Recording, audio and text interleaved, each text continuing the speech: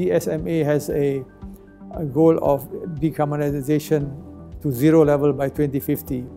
And Axiata has established a steering committee, the Sustainable Committee, and it's part of the committee's remit also to look into how we can play our part. And this is a very important part of the climate change agenda globally. As part of the ESG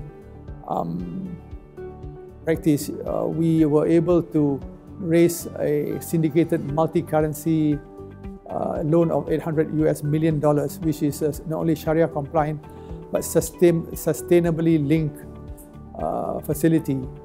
And this is one of its kind, I think the pioneer in the world that we have been able to secure for Axiata.